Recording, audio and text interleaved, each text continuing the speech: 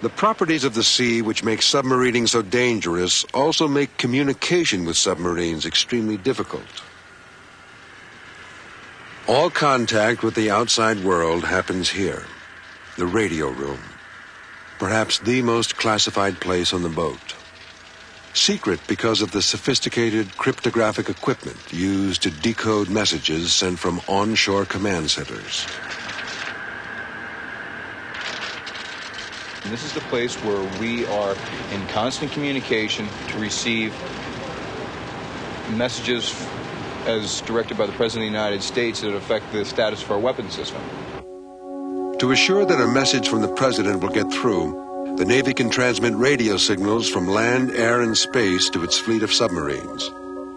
The most reliable method uses an extremely low-frequency radio wave, or ELF. But ELF is slow, capable of transmitting a limited number of characters in a given span of time. To receive higher frequency radio waves and more data, a submarine crew can deploy a long wire that floats close to the surface, or the submarine can risk detection by rising close enough to the surface to put up its antenna.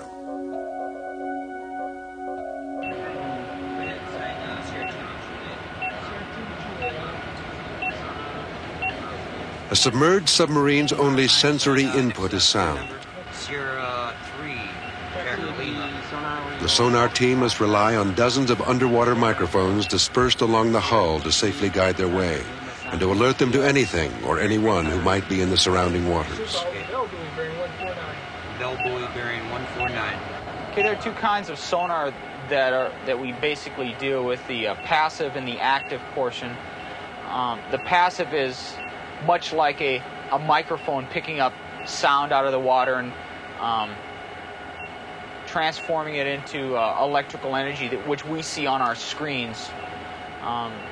That's where we just listen. The active portion is an actual ping out into the water. You hear that a lot on your submarine movies on TV, Voyage to the Bottom of the Sea, stuff like that. That's the active portion. We personally like the passive a lot better than the active. That's CR3, right? The pinging of active sonar would give the Michigan's position away.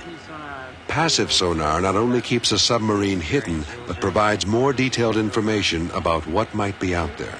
CR2 and CR3 are classified late emergence by nature of sound. CR1, unable to get oral classification. We can distinguish different ship types. For example, a submarine we can distinguish from a merchant ship, things like that. We're not quite at the hunt for Red October stage where the machine will automatically tell us. That's where the sonarman's knowledge and aggressiveness comes into play. How far can you hear with sonar? Really far. That's all I can tell you. The rest is classified? You bet. And the only sensory input a submarine skipper has is his sonar.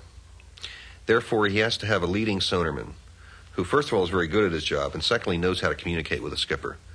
So there's no ambiguities. He knows exactly what the sonarman's thinking, and the sonarman has to know exactly what the skipper wants. So that's, aside from the commanding officer, that may be the most important job on the boat, being the leading sonarman.